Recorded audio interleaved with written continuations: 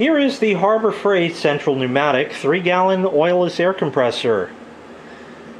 There is indeed maintenance that can be done on this, and it is a good idea to do from time to time. This is item 95275. There's a few other numbers there.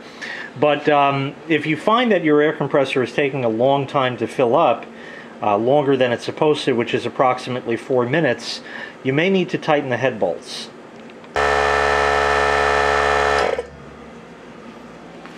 Right on. Not too bad, but let's check it anyway.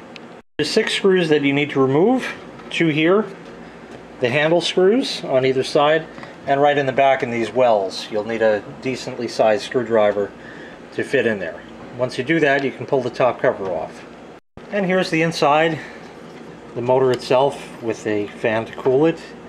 And here are the 4 head bolts. So you just need to tighten those down.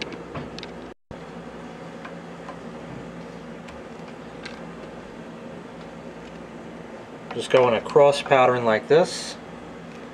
You can see they actually are turning just a bit.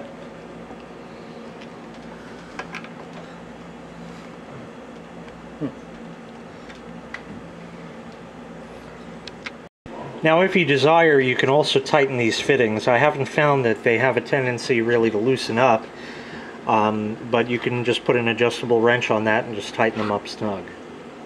Okay, cover's reinstalled, head bolts have been tightened down.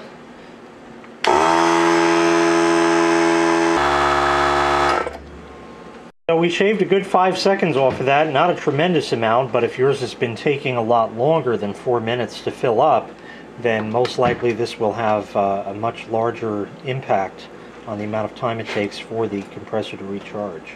So there you go, how to tighten the head bolts down on the Harbor Freight 3-gallon oilless compressor. If this video helped you out, please consider clicking the like and subscribe buttons. That lets me know I did a good job making this video and I can continue to provide them for you. Thanks for watching and have a good day.